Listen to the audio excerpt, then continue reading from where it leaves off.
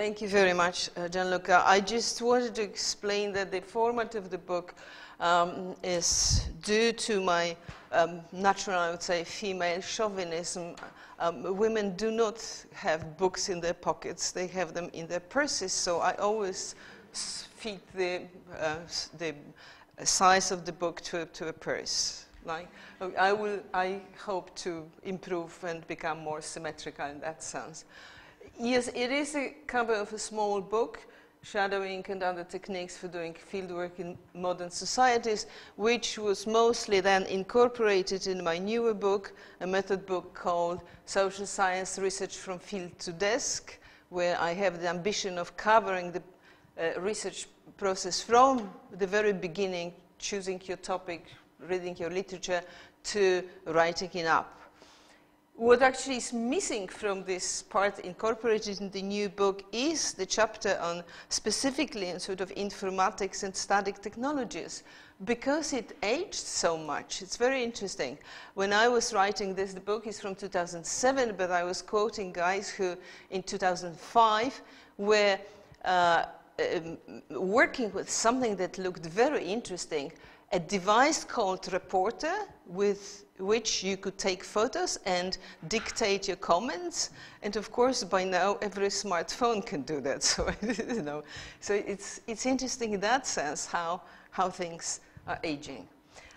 I will try to give a sort of go through the variations of these shadowing techniques.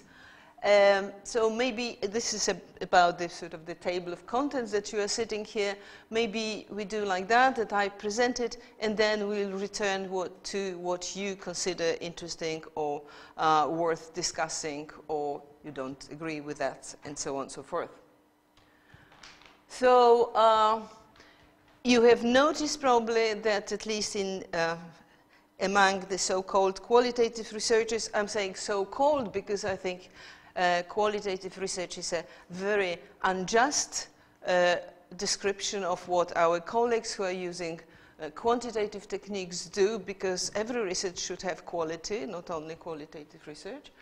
And also because I think that if there is something interesting to count, we should be counting it. I do think that some qualitative researchers are so qualitative that they don't even count the pages in their dissertation because it would be beyond their qualitative dignity. So I do believe, like Gabriel Tard said, Gabriel Tard, who was very much qualitative, and also the director of the first statistical office in France, if there is something interesting to count, count it. And actually I think there are a great many interesting things to be counted. Right now, I am counting the number of women and men quoted in the classics of organization theory. It's a very depressing but a very interesting count. Right. So within the so-called qualitative research, there is a clearly fashionable to do organizational ethnographies.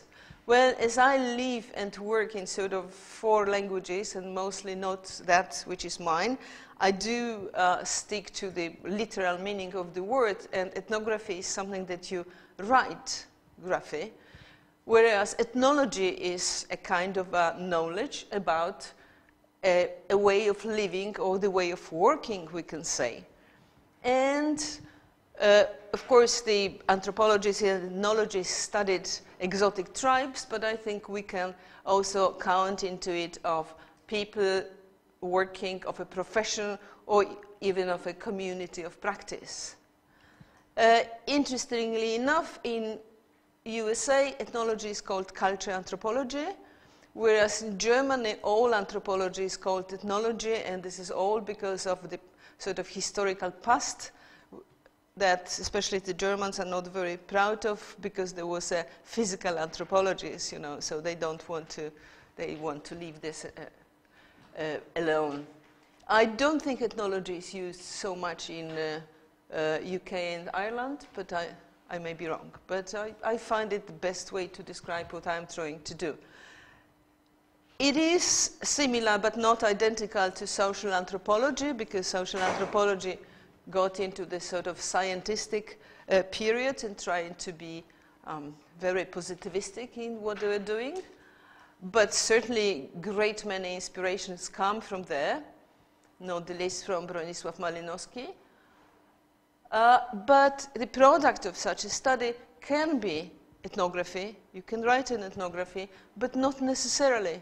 I don't see any problem with doing sort of ethnological field work and then using a quantitative technique to analyze the results if you think it will give you what you want to know. Why asymmetric ethnology? You probably know that I borrowed it from Bruno Latour. He speaks about symmetric anthropology. I prefer the ethnology. But let me begin why the sort of classical anthropological ethnographical studies are not anymore, I think, fitting for studying modern societies, which are all. Well, first of all, and this was a British anthropologist, Raymond Firth, who already in 1959 noticed that the anthropologists assume that those tribes they study are like not moving in time. Everything is like it always was and it's always going to be. And he was one of the first who did the same study, repeated the same study after 10 and 20 years. And there were indeed very many changes. Well, German-American anthropologist Johannes Fabian says that the reason for that is the sort of something that people are not aware of, but the assumption that our time, the Western time, goes very quickly, accelerates, but their time, the others' time, goes very slowly. So there's no point to studying changes because, you know, if something changes, it will be for a very long time. And then also the movement in space. I mean, those tribes, well, okay, the Sami tribes in northern Scandinavia, like other nomads, they would move like from one place to another, depending on the season, but it were the same places and they will return to the same places, whereas now people are moving everywhere and come back from everywhere.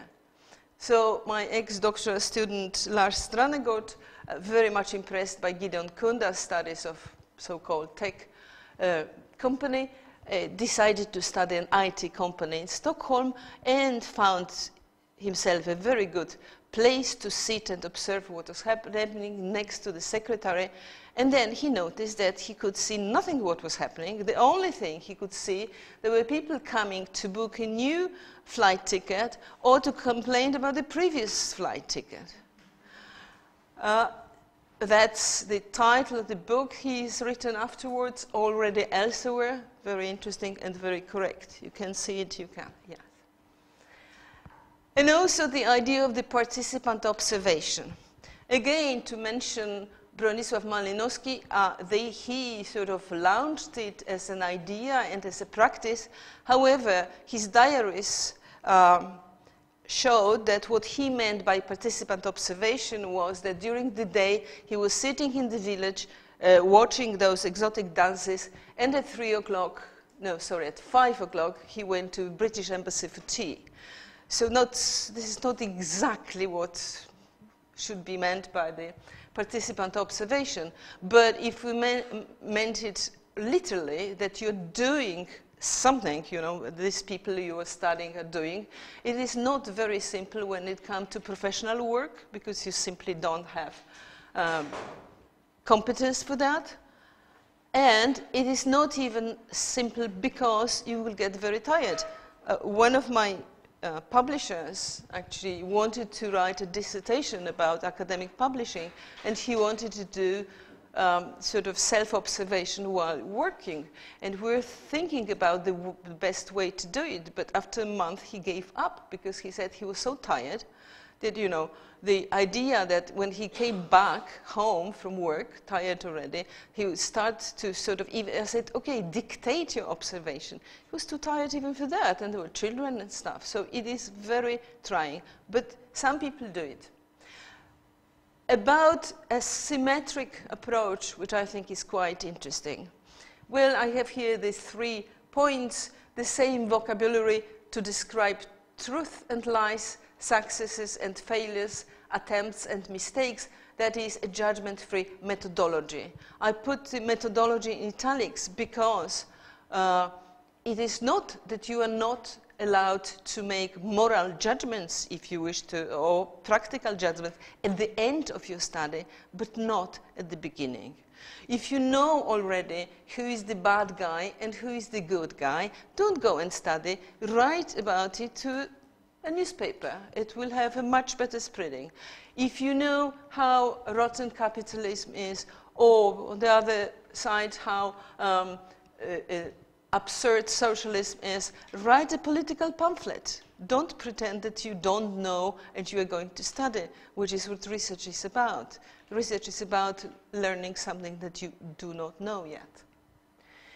And then another kind of symmetry, this is, I'm presenting a typical ant approach. Well, you can be shadowing men and women, but there are also lots of machines and lots of objects that are interesting to study. And as we all know, without the STS people pointing it out to us, we tend to forget technologies when they work. But then we put an enormous amount of effort and attention to them when they don't work. So why not to start from the beginning and observe the connection and the dependence on the machines. There is also interesting idea which actually doesn't come from Anto-STS, it's as old as phenomenology, the gradation of existence and the possibility of changing of an ontological status. There are things that are and then they cease to exist. But also things can change, things and people can change their status. When you go to a hospital, you become an object on the operating table, and you want to be an object. You don't want to have a discussion with your surgeon when you are being operated on. But also objects that sort of vanish before they were very important and they don't exist anymore. I was actually very surprised to see that. I didn't know they produced them anymore. You know, but they do. And in some places you can even have the sort of normal, overhead projector, which is very good when you have no place to put your thing on, so it can be used this way. Changing status. And then, of course, especially from political point of view, avoiding these a priori distinctions between the developed West and the developed East, between modern and non-modern countries, between knowledge companies and, I assume, ignorance companies. Or how was it? The high-tech companies, low-tech companies, no-tech companies, and what? What was the other? Yeah. But also rationality and irrationality. Rationality can be also local and interesting to study. And identity and alterity. I could tell you quite a lot about the last one, but that will distract me from my main topic, so maybe another time. So to the first technique, shadowing or field work on the move.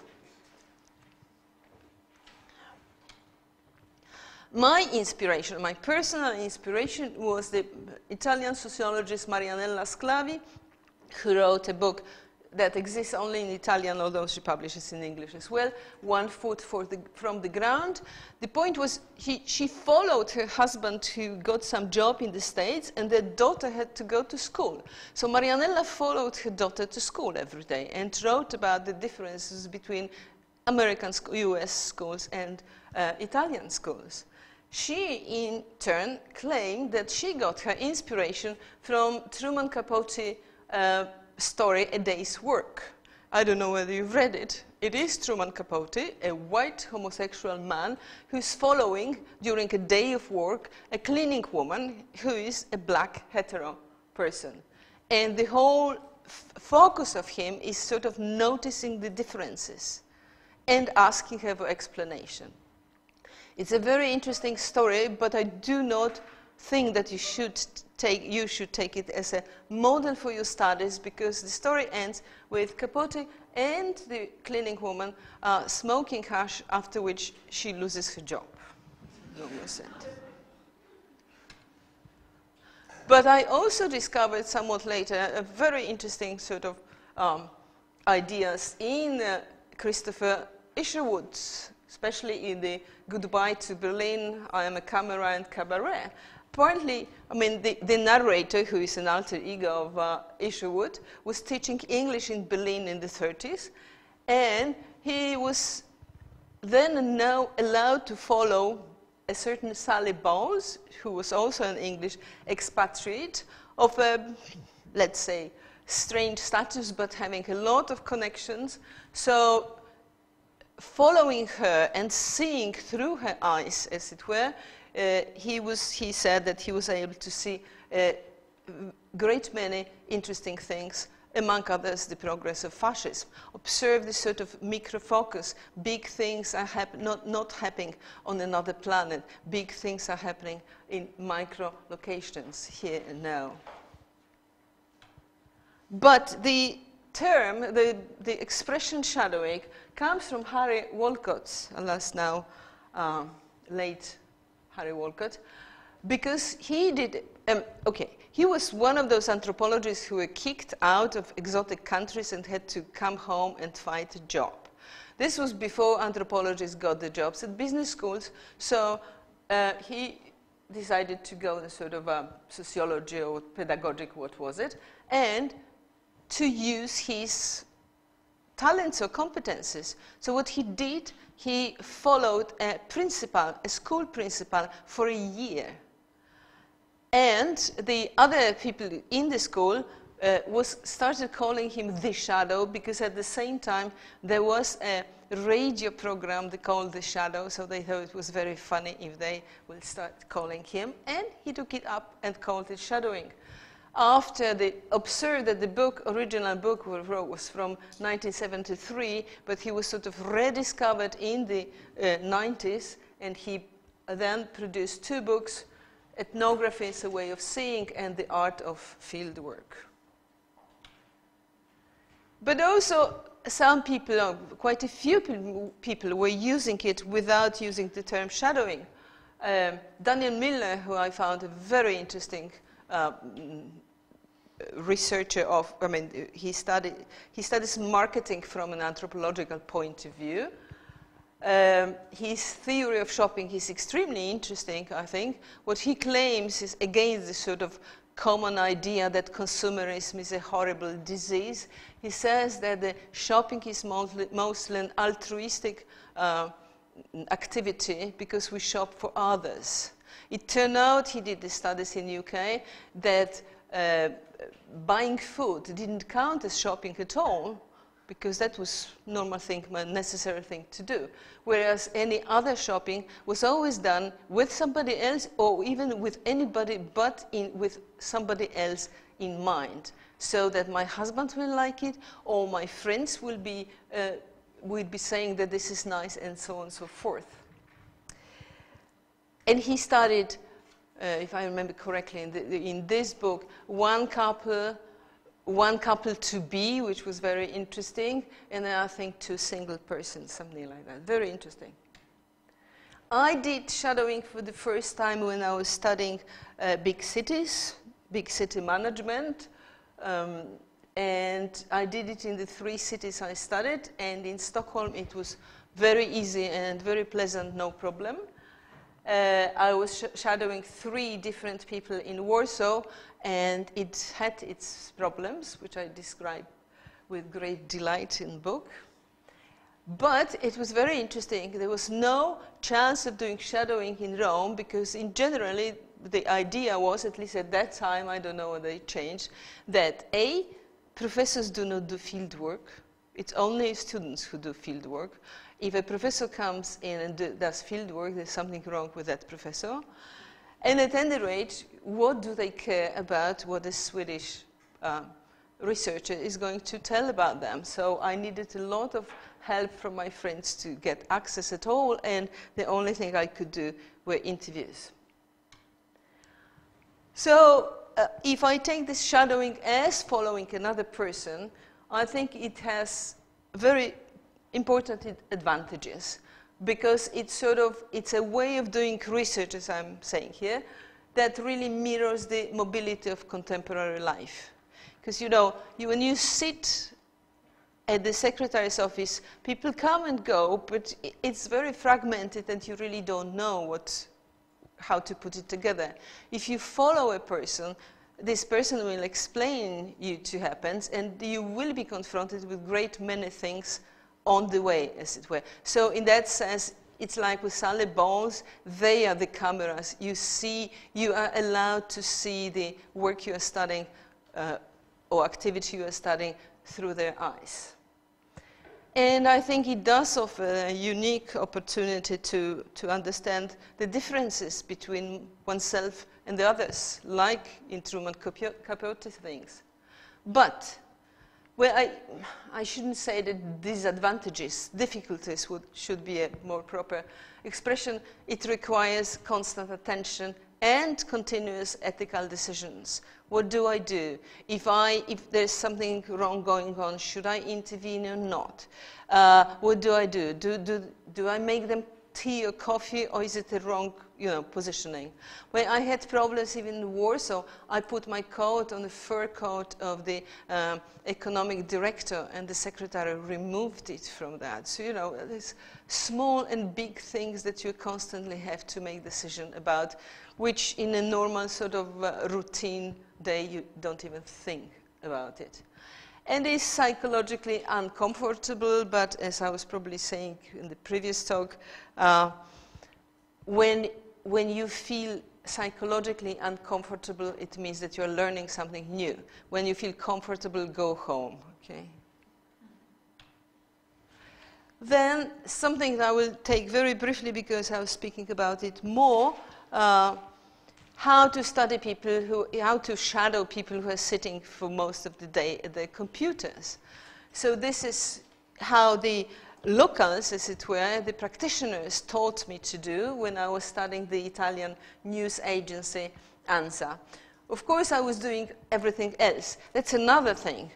Do learn from Rosa Pedcante, who, when she presented the methods and techniques of her study, she made like a list of 10 methods, which means that whatever she did was a method. So every conversations were separate from interviews and so on and so forth. So it makes a very good impression when you sort of list it like that.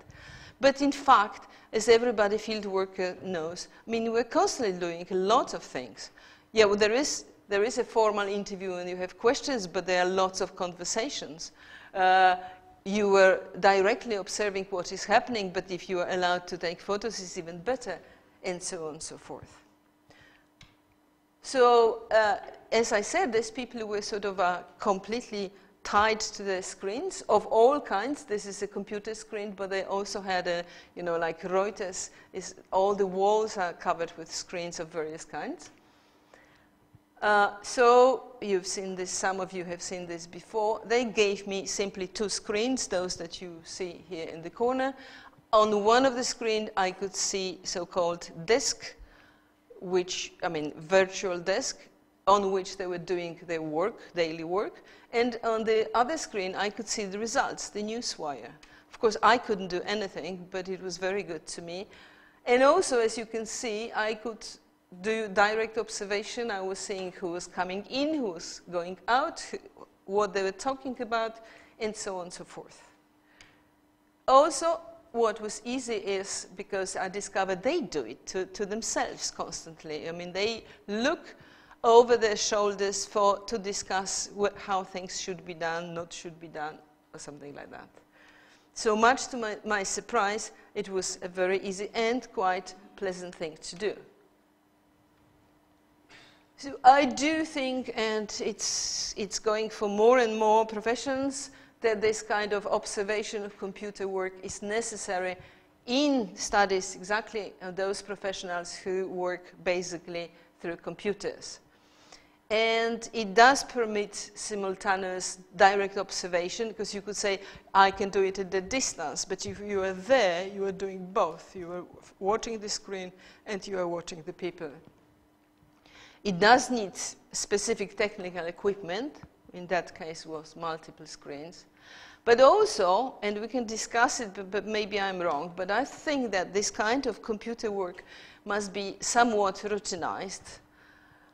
Because, you know, I don't know how would you feel if somebody, especially, you know, your thesis advisor was standing behind you, behind you watching on your screen.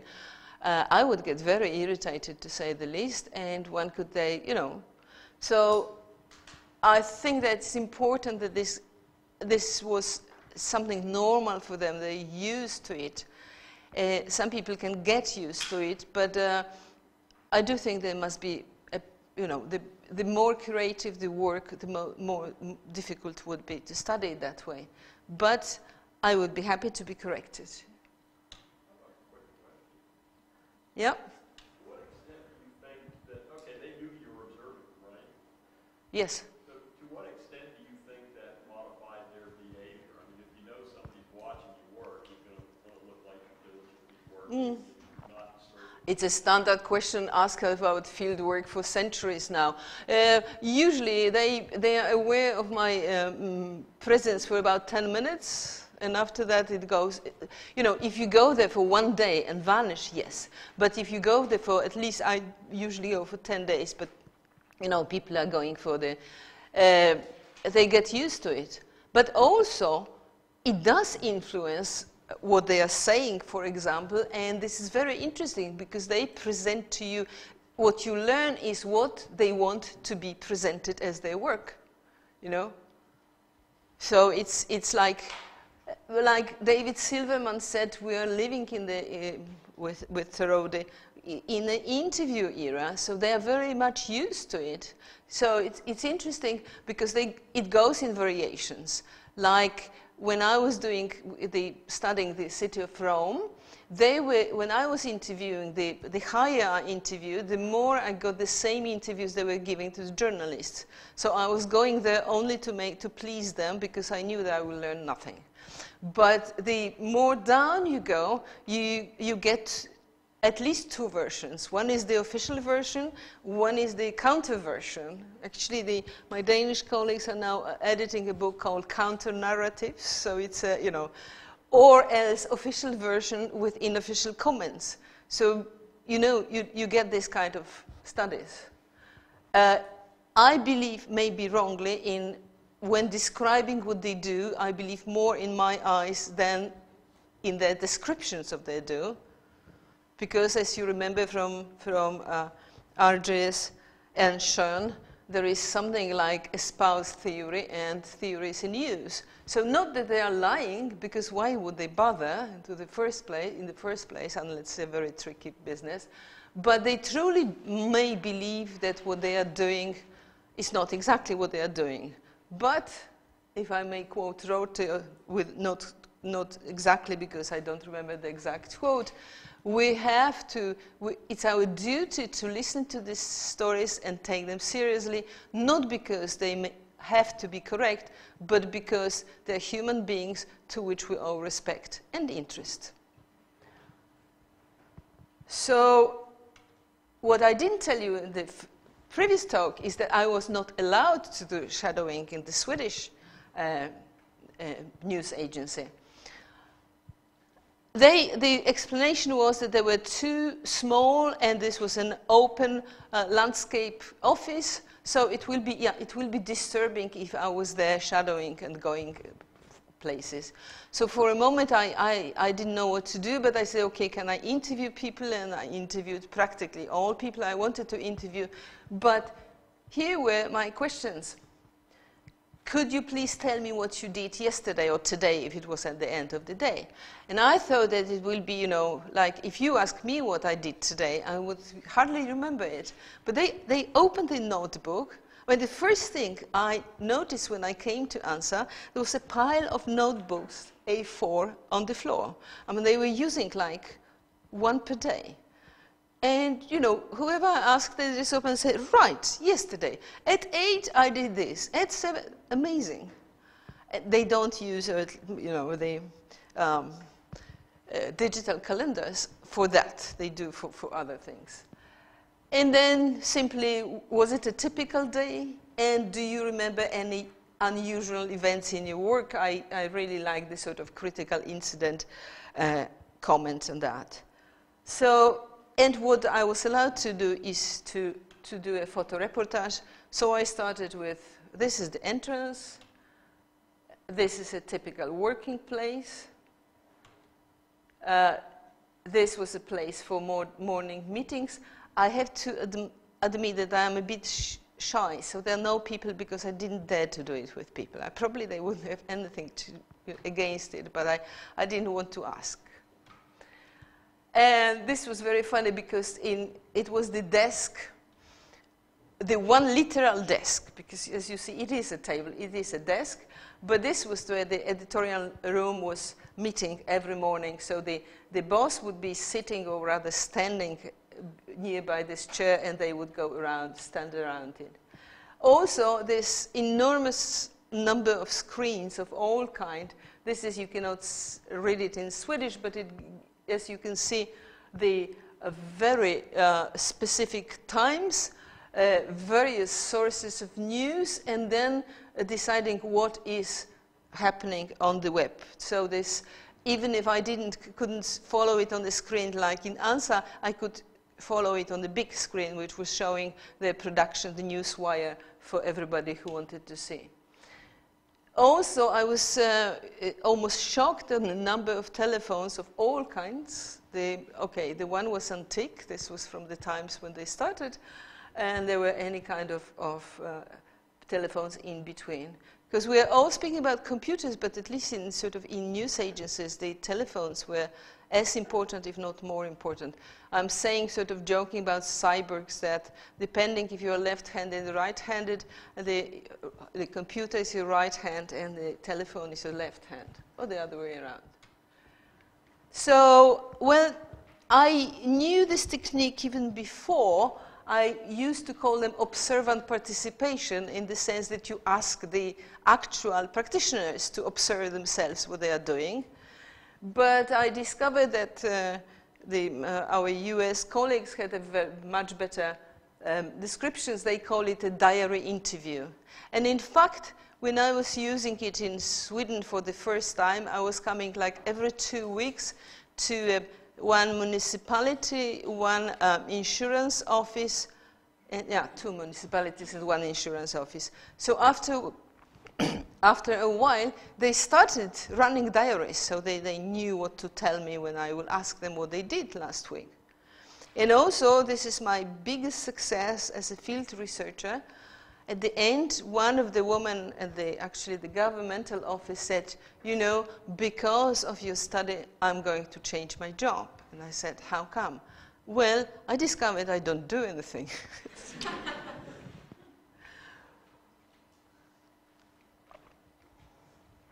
So I think it's, you know, you get a very, it's again, they are not telling you their opinions. They may add to it, but it is like reporting of what they have done. It is a self-observation. So I think it's a very good sort of record of the activity. And then when interviewing, you can ask for explanations, comments, and so on and so forth. Again, the difficulties, it could be that obtaining the cooperation may not be easy because it's an additional work as it is. But here I must say that in Sweden, all public sector organizations are open to researchers by definition. So I must say that in smaller municipalities, you sometimes meet more numerous are researchers than the workers, because I usually will meet somebody from political sciences, somebody from social work, somebody from psychology possibly, and so on and so forth. So we are great many observing those poor people but they cooperate. But as I mentioned it was not so easy in Warsaw or in Rome. And finally, the peculiar thing about how to follow objects. Well, I'm not mentioning the one thing that perhaps I should mention. I'm sort of following or shadowing documents, because I assume you know how to, I mean, this is easy, I mean, sort of you follow the same kind of regulation or law or whatever from one place to another and see how it is changing. But what I found fascinating is what my one Norwegian colleague and one Italian colleague did together. It's about the travels. They were shadowing a stockfish. This is, by the way, the, I think, very nice watercolor of our best watercolorist, Lars Lerin. A bit of advertisement for this.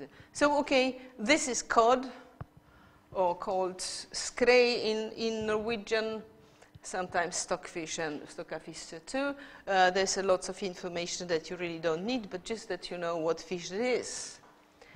And here it starts, what they were sort of following. First, there's nature as a supplier. That is, there's fishing, and they're fishing various methods, but mostly, as you can see, with a big net that collects the fish. What happens then is that people and machines take over. You see, they are being processed in the sense preparing for drying. Also, the parts that cannot be dried but can be consumed are removed. What you see on this maybe not so appetizing picture is actually the best part of a cod. It's a tongue, which is removed, and it's a best, sort of most famous one of the famous Norwegian dishes. And then nature gets to work again. The processed fish is hung on those, as you can see it, constructions, and hoping for the weather, but they know where the weather is not is good for that. They simply hang until they are dry. When they're dry, it comes back to people and machines, and also, because as you can see, Italy is the sort of the biggest importer from Norway, the Italian specialists come at the end of the drying season and check whether the fish is properly dried. And then the sort of amazing kind of profession, if I may say so, the sorter. Apparently, it goes in family, and there are only very special people who do it, because you have to have a smell and decide what category of fish it is. And you know that they're sometimes caught with two heads. It's very interesting. They don't go for consumption. They're kept. There is a knighthood of stockfish, if you ever wanted to join, at least in Italy. So they have this kind of exhibits there. But as you see, there are sort of categories, at least on this picture, there are like 9 or 10 categories of the fish. And then stockfish hits the road. Observe the interesting packaging. They are sort of pressed into something that can be nicely packed and sent. And it goes to Italy. This Festa del Baccalà means the festival of the stockfish. It is from the 27th to the 29th September every year. And there's a lot of activities. There is, of course, selling and buying. There is a cooking, and this is a long cooking, because first you have to keep them in the water so they are not dry anymore. And then there is eating, and then there is dancing, and there's gatherings of people, and there is a lot of marketing of various organizations, and so on and so forth. So what they were saying here is that stockfish starts making culture. But also, these kind of connections, which I call the action nets, lead to networks that become stabilized in more or less formal organizations. So, yeah, well, I translated here as Brotherhood of Baccalà, but it's really Knighthood of Baccalà. No, at least there is a Knight of Baccalà. There are twin cities between Italy and Norway. There is school exchange. You will be surprised how many people in small island in Lofoten in Norway speak Italian. There are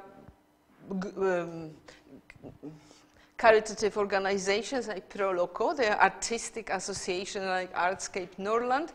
There is a fish industry association. There are the sellers, and so on and so forth. So what was interesting, you know, in the summaries is that thanks to this stockfish trade, thanks to these travels of the fish, at least 2 municipalities can get very clear identities. This is the island of Röst, a pearl farthest out in Lofoten. The annual production at 24 million, that was set in 2005. I don't exactly know how it is now. But also that the small town, village, and the small island stands for 30% or 25 to 30% of the stockfish annually imported to Italy. And they do have competitors, Iceland, for example, and another island. But it also, for the Italian village, capital of the Baccalà alla Vicentina, which is a kind of a dish they are specializing. And their province was among the top of Italy's highest earners and the highest concentration of small and medium enterprises in Europe. And they were sort of presenting themselves, marketing themselves as the industrial district of a third way. That was the popular and the thumb. So I think it's very interesting to not only to shadow people, but to follow both objects and quasi-objects, because it is, again, the ethnography on the move, because not only people travel, things, ideas travel as well. But then you have to, the problem is that you have to constantly renew, you start again to negotiate the access. But in a sense, I think myself that I'm exaggerating in that way, that really each fieldwork requires a daily renegotiation of access, because, you know, they allow you to do the observation for 10 days, and on the 3rd day they say that actually they're too busy, that's happened to me, you should go home, and so on and so forth. Or they allow you to shadowing, like I did in the Stockholm energy production plant, but I couldn't go to the personnel interviews, which I think is right, because why should I be listening to, but you know, so there is this constant renegotiation.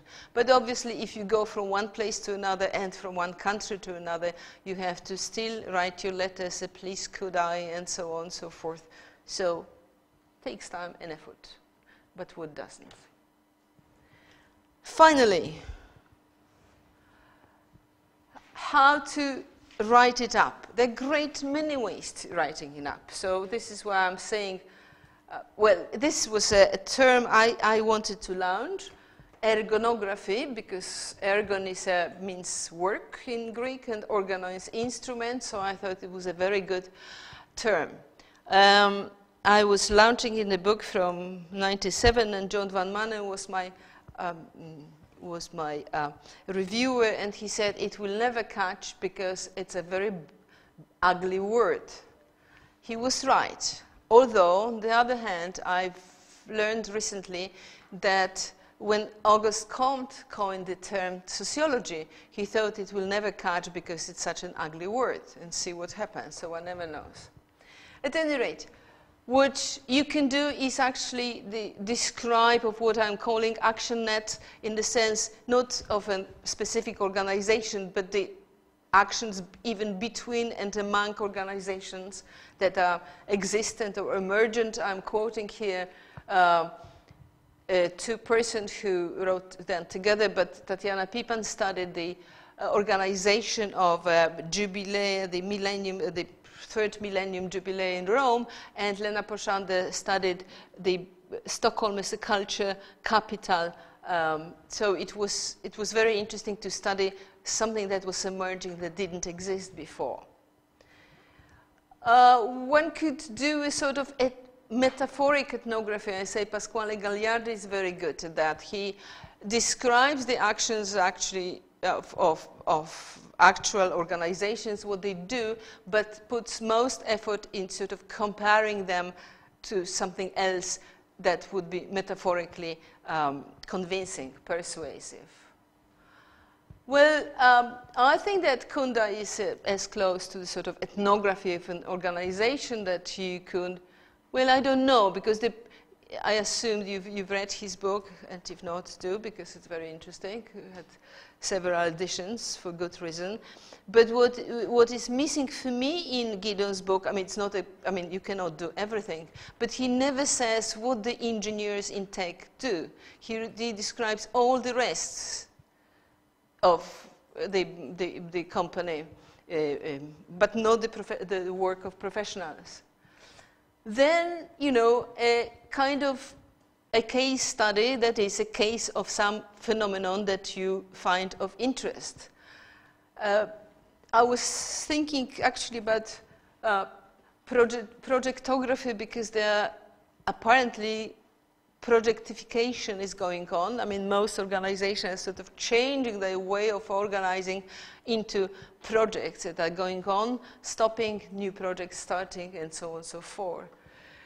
And they could be presented differently as a, you know, the difference. A detective story is a suspense story. In a detective story, you know that a crime has been committed and you have to find out who. So Aramis, or the story of a machine that was not loved enough by Latour, is a typical detective story because it starts with the question, who killed Aramis?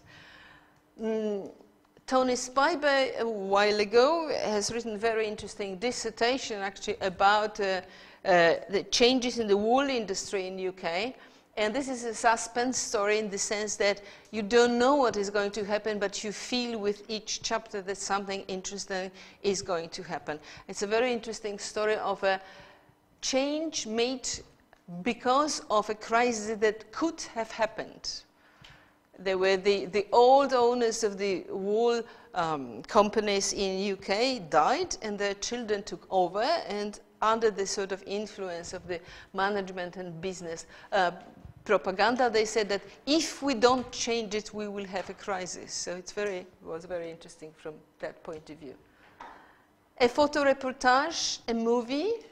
Well, you probably have seen, because it's circulating on Facebook, the news that a graphic novel has been accepted as a doctoral dissertation in the US. So I think the future looks rosy for us. Yeah, so this was basically what I was going to present. I'm sort of sorry for going through it quickly, but I think that now we can go back to whatever you think is worth going up.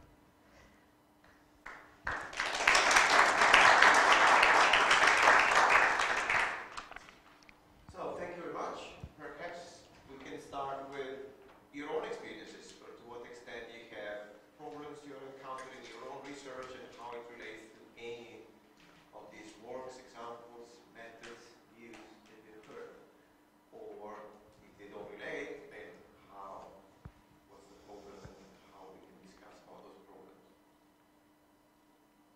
So who wants to break the ice? Yeah. Yes?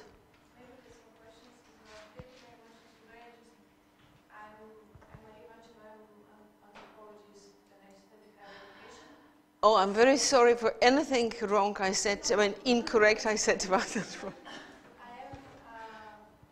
very interested in the topic, and I'm kind of curious though how do you relate to one of the questions that for me came in as more important in my work, which one is class, and class in the sense also of how does one gain access, because it's one thing to gain access within a small village coming from outside, outside of the interaction.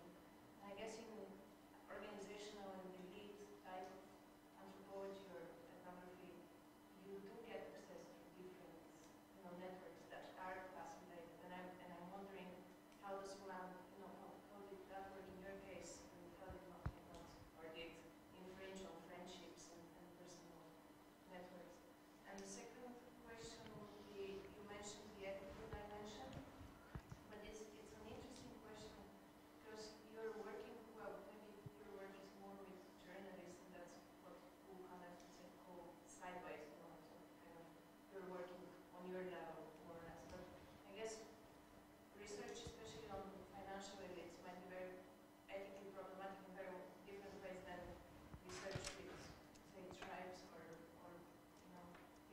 marginal situations which are the majority of respondents in ethnographic research, in the sense that you don't just expose individual lives, but you're almost making the decision not to disclose information that might be invading large groups of people, you know, putting them in charge.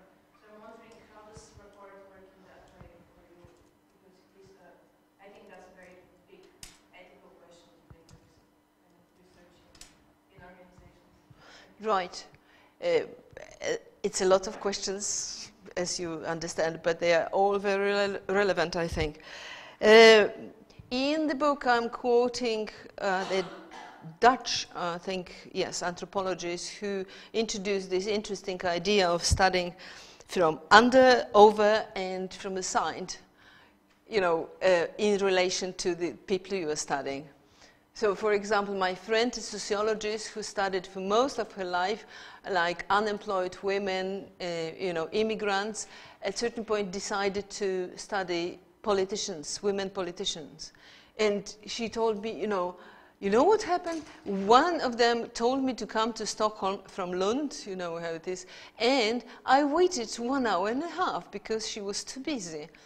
So we were just, and there are some, you know, some papers on that actually that take it up, that where you think that you are getting access because it's obvious and you are such a pleasant person, actually you are getting access because these people think that you can help them. Whereas other people, like this, people in Rome municipality couldn't care less. So I was also in the situation of waiting, you know, 30 minutes. I remember the interview with a person who was my age, who was a friend of my friend, and I had to wait for like 35 minutes, and then she gave me 20 minutes, which was nothing to what I needed. So I said, when will we meet again? And she said, I hope never. So I have to admit I was crying on the bus going home. So yes, but I think it's also very important to understand this exactly. So this you know, on what level are you? Are you studying from under, from above, or from aside? Having said that, it sounds like studying from under is not very good, but it has its advantages.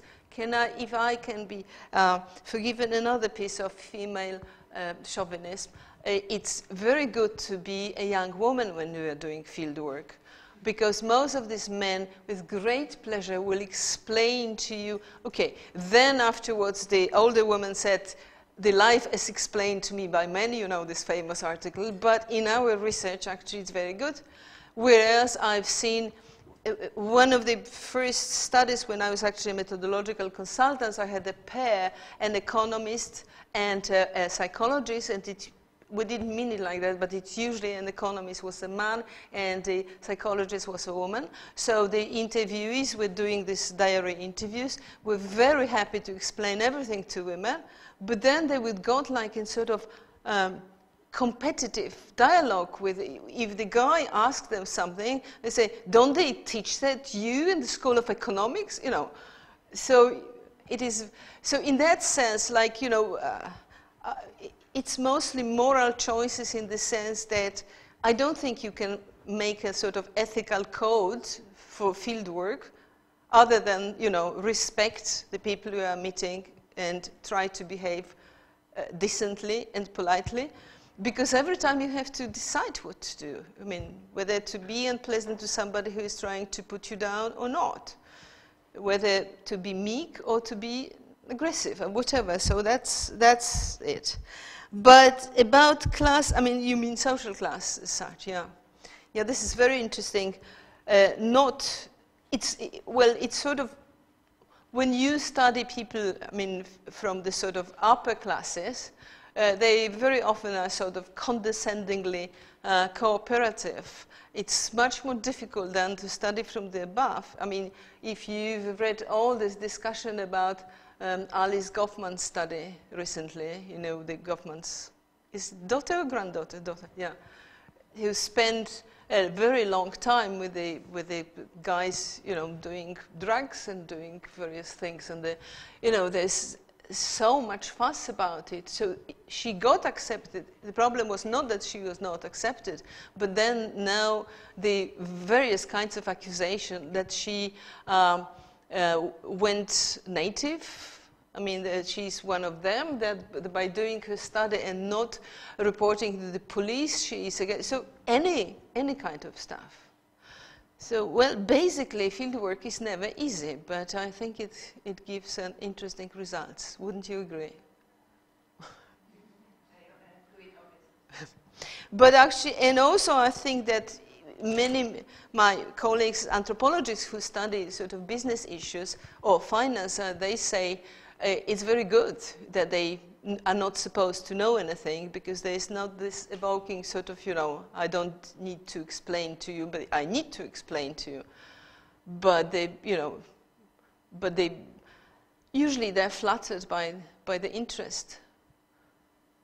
So that works quite well. But then, yeah, speaking about writing it up, I was thinking about it because, there was a whole wave of publications after the financial crisis. And they came from different sources. So the economists who are famous for doing their models and using quantitative techniques and being very sort of formalized, I mean, some of them write beautifully and they convince everybody, they're fantastic books written by economists. On the other hand, when my friends, organization sociologists, put together a book exactly of the crisis of finance, it was a pain to read it. And what I didn't know is whether they do it because it was scientific, as it were. The book by Michael Billing, Learn How to Write Badly or How to Succeed in Social Sciences. Very good book. Or whether they thought it was too difficult because they had to learn so many technical details that were unknown to them, that it was difficult for them to sort of present it in an easy way, or because they wanted to impress with this sort of technical knowledge. So it is interesting when the sort of different disciplines, it's not within the discipline, but you go to practitioners who are doing something else. I don't know whether yeah, okay. Hey, thanks very much for your presentation today and here today. I'm just wondering about when you're going into the field or when you're gaining the access in the first place, first of all, how clear are you, or are you clear on what you're looking from, or is it a general phenomenon you're interested in, or a context, for example, and how much information do you give people who you're gaining access from about what you're going to do? Yeah, I know what you mean. It's a tricky business. My sort of rule is to tell the truth, but not necessarily the whole of it. Okay? So I'm not lying ever with those letters or introductions, but it's not.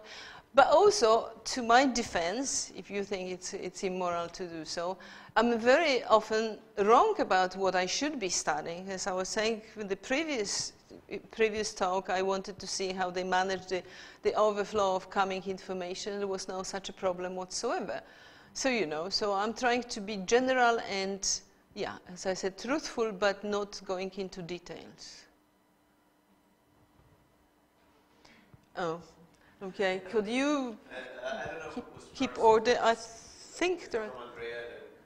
Yeah, I think Andrea was here. Yeah. Thank you very much for this talk. I very much like the creativity and coming up with a very different range of methods to approach the field. I was wondering now, when you have all this information collected and maybe also during the fieldwork, so how do you then make sense out of it? So maybe that relates a bit to the question of my colleague there. So you have probably a topic in your head, and then this might change over time when you look at the information or the data you collected. But do you also have a set of methods you apply for data analysis, or do you use this creatively as well? Or yeah, how do you make sense of the, for example, how do you come up with this action net? You told us about the fishing, for example. Yeah, yeah. I've noticed, or somebody pointed out, that sort of I jump over the analysis, but I don't jump over analysis in the method book. So I go into various possibilities and details.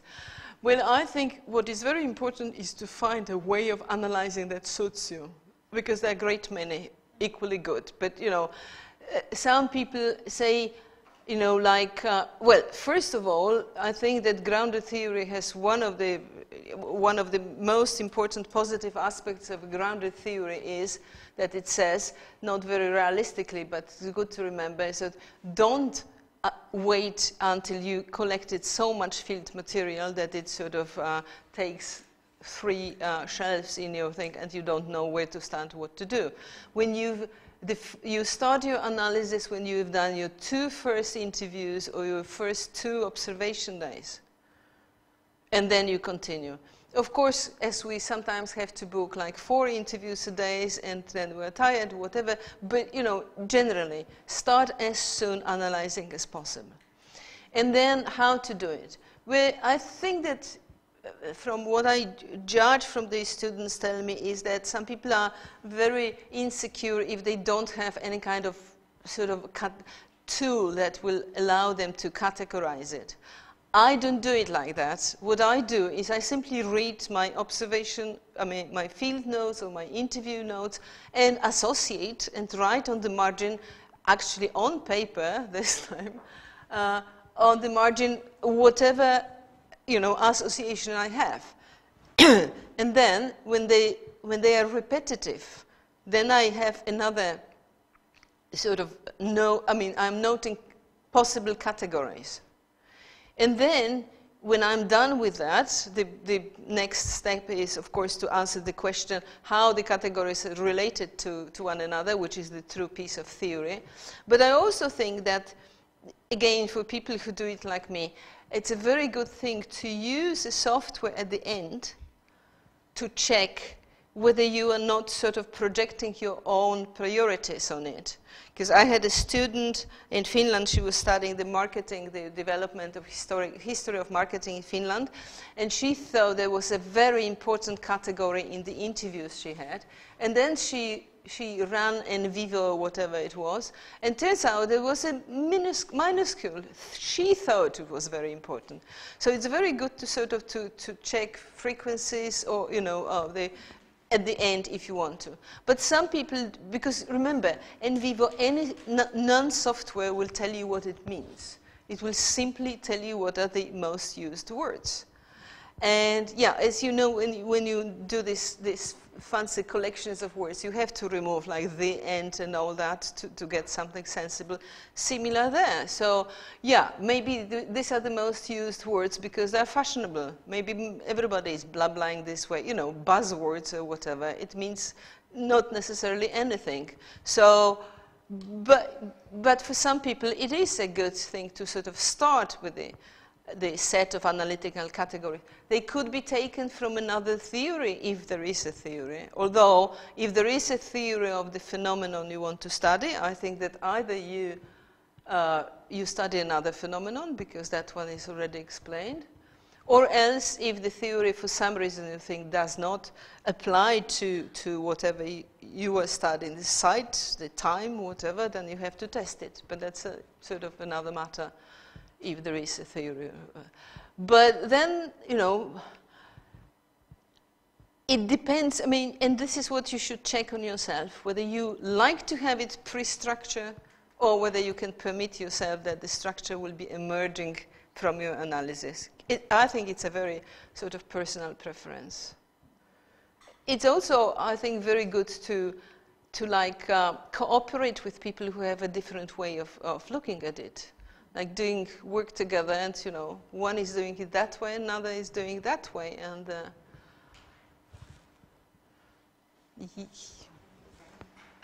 So thank you for your talk today. I have some wisely. I study volunteer organizations, and these tend to be what organizations? Voluntary organizations. Yep. So these tend to be extra work, ad hoc, not routinized. So doing fieldwork is very difficult with them because they work when they want to work, and it's very difficult to find them. I was wondering what advice you might have for doing fieldwork with these kind of organizations. But it's very surprising because, you know, my people in Sweden, people tell me that these are the easiest to study because they're so willing to help. Did you have? Yeah, I mean, they're very, very willing, absolutely. But for instance, doing things like shadowing, a lot of them work from home. A lot of them work when they feel like working.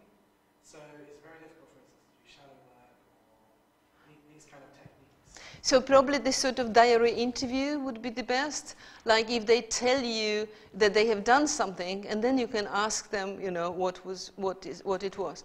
Oh. One of the techniques that is in this chapter that was omitted from the newer method book was that the people, it was, you know, they were studying like how people are using smartphones or how people are using with computers. And that was something which was very ingenious, but I think I would be also very irritated with that. They got a software that buzzed regularly at certain times, and whenever they heard that, they were supposed to report in the software what they were doing at this very moment. So it's yeah, but you know, if you can get them, it is very interesting, you know, when you start thinking about, if you can get them to sort of like report to you that they just have done something and then tell you about what they've done. That's what I'm, if anybody have a better idea or another idea, it's always good. Hi. I'm wondering if you set up a formal agreement when you are provided access to a site, because I didn't do that, and I had a site that has given me access up until now and said I can have as much access as I want, and now they've changed their mind. So they're like, well, I'm setting a project that sort of travels around to different cities. And they're like, we can go to the other cities, but you can't go to this one city because our partner doesn't want you there and stuff. So I'm wondering how, if you set up a formal agreement, but also how you deal with that analysis. Well, yeah, you get you get back at them describing exactly in details what they did and what they didn't do. That's true. But, you know, it does happen. I mean, people in the field, it's again like I told you before that the Swedish public sector organization have to guarantee access, but when the wave of privatization started, so now they're companies owned by municipality, but they treat themselves as private companies. So the first thing they did, they denied access. Not because, just to show that they are real companies, not the public sector thing. So, you know, all that happens. But I do think it's a moral choice. I do think that sort of paying back is allowed. My friend and colleague from Stockholm who wrote about decision making in the Swedish government on ecological matters sent the sketch of his dissertation to one of the ministers, and he wrote a very unpleasant letter to him. He included the letter in the dissertation with his commentary, so it's, you know, no. But yeah, it does happen, and it's, you know. Did you set up a formal agreement before you started? I don't remember that I did, but I wouldn't exclude it. It's sort of, you know, they have their own ideas and sort of. Then another thing is very interesting, sort of to anonymize or not. Because, you know, mostly people are happy that you will anonymize them, and actually I keep to it. I'm sending the not complete reports, so that, you know, one guy told me, you were quoting my joke, everybody heard it, everybody will know it's me, so I had to remove the joke, even if it was very funny. But I think the main problem is that those who do not want to be anonymized, because they expect sort of free marketing, as it were, and so we're saying, no, sorry, we're not doing that. So, yeah, maybe you can. So, and the point is, of course, that, you know, it's legally should be impossible to prove who you were studying on this sort of. Sorry, there is a.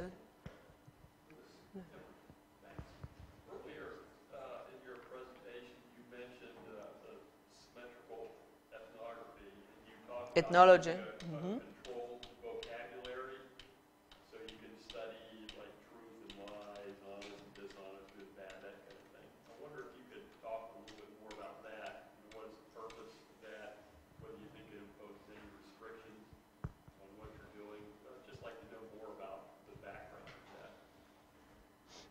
Yes, as I say, this is very much STS. That part of STS that was very much influenced by anthropology and was both inspired by its technique, but sort of seeing very clearly its colonial imperialist sort of background. But at present, I mostly discuss or quarrel, if you will, with my critical management colleagues. Well, we understand the word critique differently, because I understand critique in terms of as related as referring to management like a theater critique, in the sense that if something is bad, I can say it, but if something is good, I can say it as well. But on the other hand, much within the critical management thing is they know from the beginning what is bad, and the whole thing is only to sort of prove it once again. But as I said, if it has been proved, well, save your breath and do something else. So that's the main problem. At the end, yes, at the end, you may even have to go to the police to say to report what you have seen, whatever, if this is a serious problem. But if you come there, well, in other words, is avoid prejudices, and and there were so many things about it. The last point here is again the same thing, studying these underdeveloped countries. Well, now we call them developing countries, but we know what we mean, and. But even, talking to women instead to men, I mean, this kind of stuff. So trying to be really symmetrical from the very beginning. And then you are allowed to, so in that sense, a judgment-free methodology that does not prefer. But actually, still about the, like studying upper classes, for example. But another matter, which I think now computers, you've seen probably the things wrote about ethnography. This is what I'm quoting in the method book as well, because it came after. Some people prefer not to be interviewed but answer the mail, be interviewed by email. And some people hate writing on the email and would prefer telephone interviews or something like that. It's like with us. I mean, some of us prefer to talk to people face to face, some of us not. I have a colleague who is a professor many years now. He hates talking to people. He does everything on telephone. So it's, so this kind of thing, trying to avoid, especially sort of moral, but even the judgments from the point of view of productivity, effectiveness, is something. Or, assuming that management is always doing stupid things and the unions are always right. I mean, it could be the other way around, believe it or not. You talked about looking under, above, and aside as positions that an ethnographer can take. You mentioned in Dutch. Is this coming from a Dutch? Yeah, it's Joke, but I really cannot, I don't.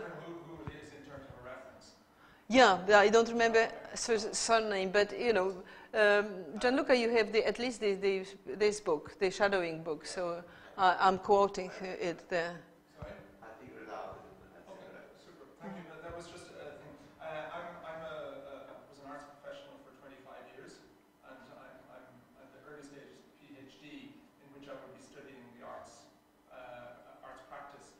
So I'm at the situation of trying to consider my position within that, because you talk about going native.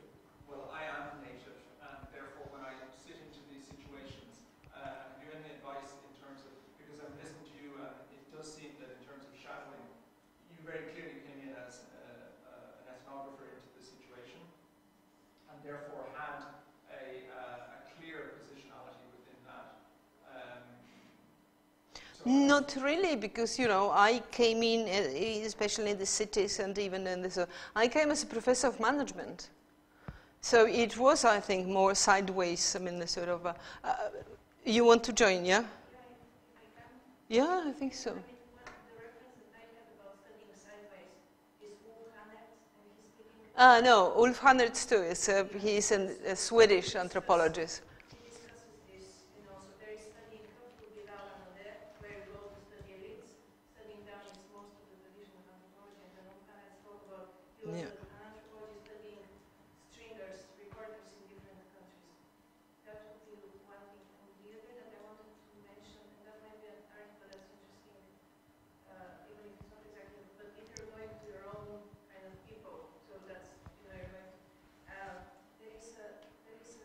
But Ulf did get it from Jocke Schrader. I simply don't remember the surname, so, you know, he's quoting her as well. It's it's called Anthropology at Home, Anthropology Abroad, and that's, now I wouldn't remember the name, but that's an Indian female anthropologist that speaks about these two different approaches between doing native anthropology, in which case you know the field well, and you have to come up with the theoretical questions that are most followable, and the other case in which you go abroad where you don't know, you start with the theoretical questions and then you study the field. And that's kind of interesting impression to think about. I can give you the reference, you can take it from here. I have another suggestion, because it so happened that at my university there's a big thing. We are cooperating with the art faculty. We have something like business and design, but also I was involved in an initiative that produces a journal that may be of interest to you. It's called PARSI, that is Platform for Artistic Research in Sweden, and the E is added because it's SE is the Sweden thing. So they're like several issues. I find them interesting. Also, but this is not what you will be studying, because my colleagues edited a book called Artistic Interventions, but this is about the artist coming into business and doing things. So it's not you. You will be studying what they are doing. I think there are more and more people who are doing that. I mean, sort of both from inside as you, and they sort of... which gives me great access, but at the same time there is... yeah. You need a sort of portion of estrangement, as it were. Mm-hmm. It's to just come up with some tools to help me with that estrangement. Right. Okay. Yeah, but I think it's more and more people are doing that, so it's a very interesting new thing. I have a question. You can suggest this more and more, well, it's always been the same. Researchers are under pressure in terms of, I don't know, research is funded, especially PhD students may be funded by specific organizations, private organizations who may expect something out of the research. So research may not be free because there are external pressures on the researcher, not only field constraints, but in terms of expectations and so on. Do you have any suggestion on how to cope with those situations? Well, I'm not sure that the research is not free, but the problem is rather than when you produce the results and what they say about it. So I had a doctoral student who studied a project in Volvo, and one of the important conclusions in her dissertation was that it was a totally masculine environment, that they were using military metaphors all the time and expressions. It was very funny because when she presented it, what we call the last seminar, my male colleague didn't know what she was speaking about. Doesn't everybody speak like that? You know, it's and the reaction was very sort of, they said, nonsense. No such a thing. She misunderstood everything. There is nothing like that. 2 months later, for no reason whatsoever, Volvo started project Women's Car. So the point is, and I've seen it quite a few times, you know, I still at least, you know, even though I should know better, we expect that when we do a good job, they will thank us for it. Well, not really. They will thank us if we delivered what they wanted us to deliver. Now, if we didn't, you know, maybe some people would be thankful, unlike the other people, but I think that's the problem.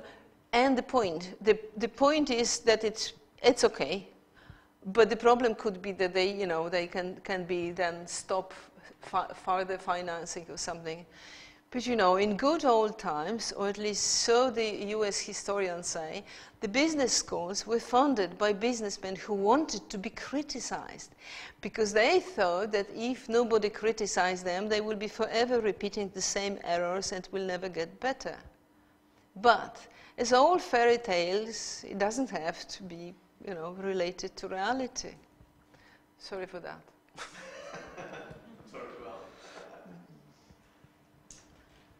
But yeah, a positive thing. Things change, you know, but that is also very important for you, I think, as doctoral students. You think that nowadays you have to to publish papers. Believe me, in 10 years, you will be required to publish books. So it's best to learn how to do both.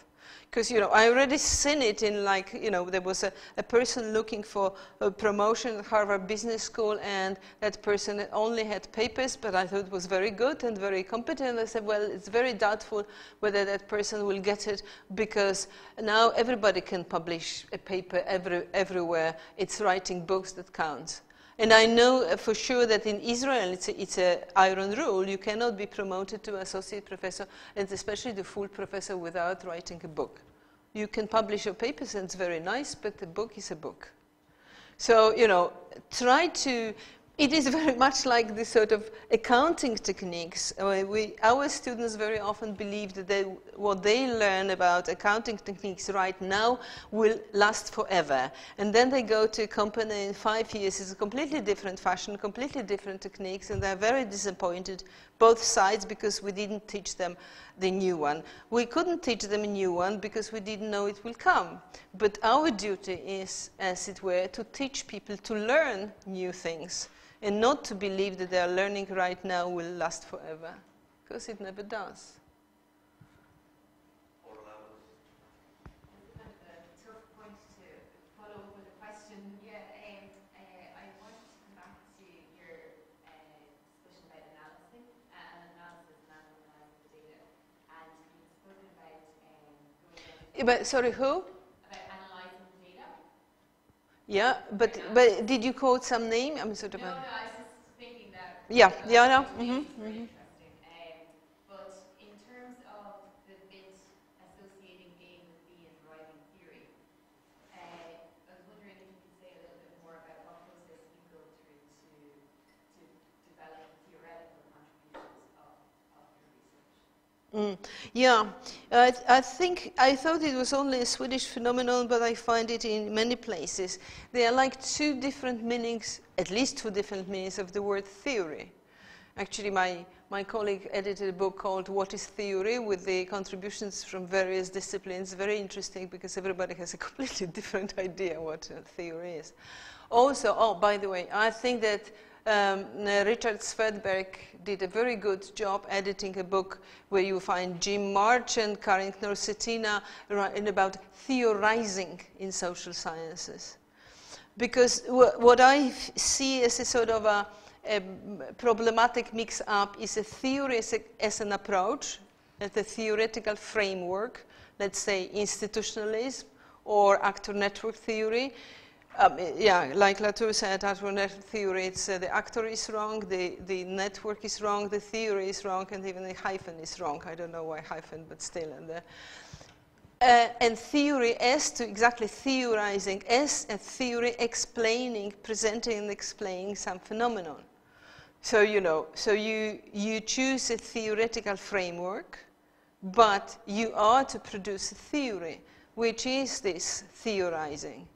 And yeah, so I think so when you're doing analyzing, you are doing theory, you are going towards theorizing. Because, you know, from this sort of analytical work, you are supposed to come with this set of categories and then to connect them so it makes sense and explain the phenomenon that you have been studying. Easier said than done, but interesting stuff. But yeah, what I think, but who cares what I think? I mean, this new requirement in the manuscript central is that you are supposed to say what is contribution. It's ridiculous. You are not supposed to say what is contribution. Your readers are supposed to say what is your contribution. But you know what I mean. It's always say, so what is your contribution? Well, how should I know? Sorry, John.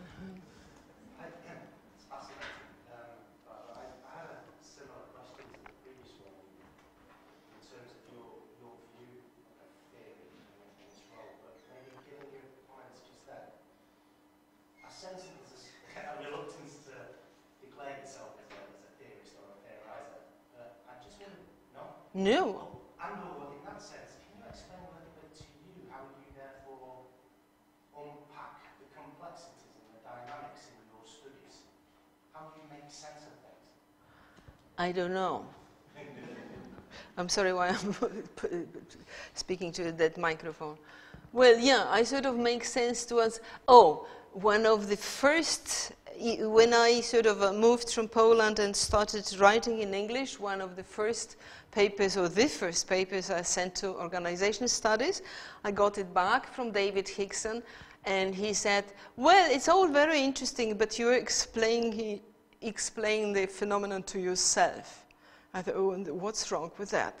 So I continue, and since then I published quite a few papers in organization studies, even with David Hickson. But in a sense, I understand him. I mean, it's not enough to explain to yourself, because you have to check it on other people, and proper reviewers are exactly doing this job. But I think that if you don't explain it to yourself first, there's no going further. And it's, you know, quite often I see the sort of theorizing consisting on sort of patching together various abstract concepts that somebody else used and saying, see? Well, no, I don't see. I would rather have it in sort of your own words, but showing me exactly, so that after that I say, now I know something I didn't know before. This is how it works. This is how voluntary organizations in Grenoble are working, or if this is in Grenoble or whatever. So that's, I think, the point. And I think that I shouldn't be speaking for you young people, but I think you got into panic by this sort of, you know, theoretical requirements. But also, okay, I will tell you one funny thing. I have a course which follows my book, this one, From Field to Desk. And it starts and ends with 3 questions, which I borrowed from David Silverman. What do you want to know? Why do you want to know just that? And how are you going to learn about it? So it seems easy peasy, no? But, well, in the beginning, they are supposed to say it very quickly, very briefly, talking to me. And they give me like a sort of quotes, which I don't understand, with sort of the abstract language taken from that. I mean, sort of avoiding the common normal language is sort of like, you know, I say to, you know, if you have to explain to your grandmother, say it like that. So, okay, I force them, and they do that, and at the end, they're supposed to write an essay which exactly answers these 3 questions. And what I'm getting is literature review, and I say, don't do literature review. I don't know what you're writing. I mean, I don't know this literature. I cannot offer something. It seems that there is like a block. You cannot say with the simple words what you want to know and why you want to know it. I mean, I said, you know, even answer like, because I'm getting money for that and my advisor wants me to study it. That's okay too. Not in the dissertation, but in a sort of a... but there is like a resistance that I have to fight, and I'm sending them back. I say, well, no, I'm not going to read now 20 pages, you know, presenting me with all the context that, you know, something. I want to know what you want to know and why.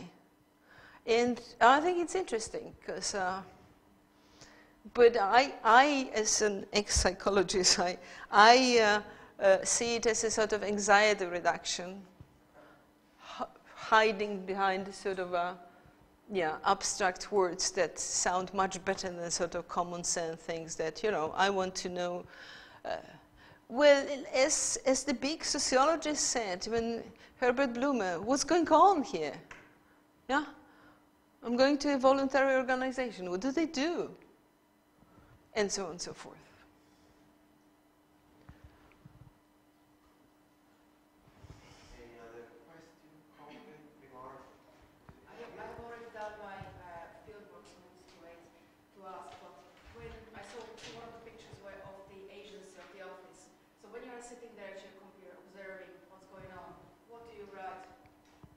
I don't write anything. Okay. I can only see. Okay.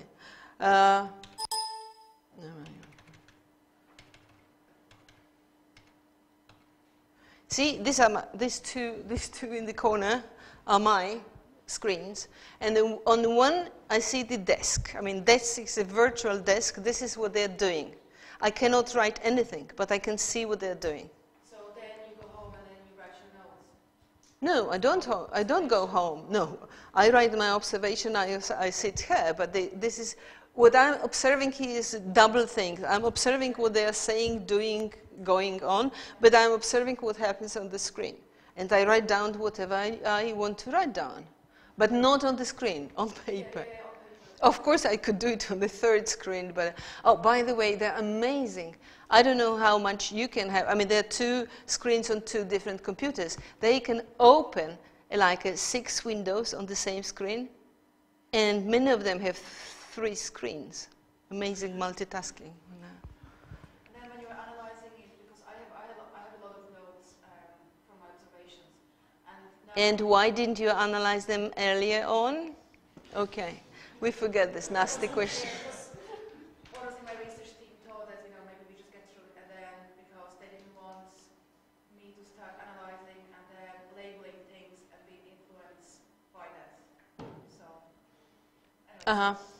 Tabula rasa. Well, what I suggest to people, because many people are in this situation, pretend that you are doing it. So start analyzing from the first observation and the second, and so do chronologically, because if you confront it all there, you will have no clue unless you use some kind of software. But if you want to do it sort of in another way, pretend that you go there for the first time and sort of, okay, you will know some things, so what? You will put it in the notes. And then would you separate, say, my observations, I would be overhearing conversations or noting on conversations. So would you count those kind of conversations as well as part of, like when you have categories of like formal interviews, informal conversations? Yeah, as I said, I suggest Rosbeth Kanter, you count everything as a special category of technique so that every reader will be impressed with how many techniques. But as I said, every normal person does it. When you go someplace, you do this, you do that, you do all the rest. But, yeah. And formal interview can turn into a chat. And the chat could be, and the conversation can turn into interview, because as we are talking, I do have some questions I have to, and so on and so forth. So in the field, all this lists, categories, I mean, it's a help, but this is not how it works. In the field, everything gets into one another.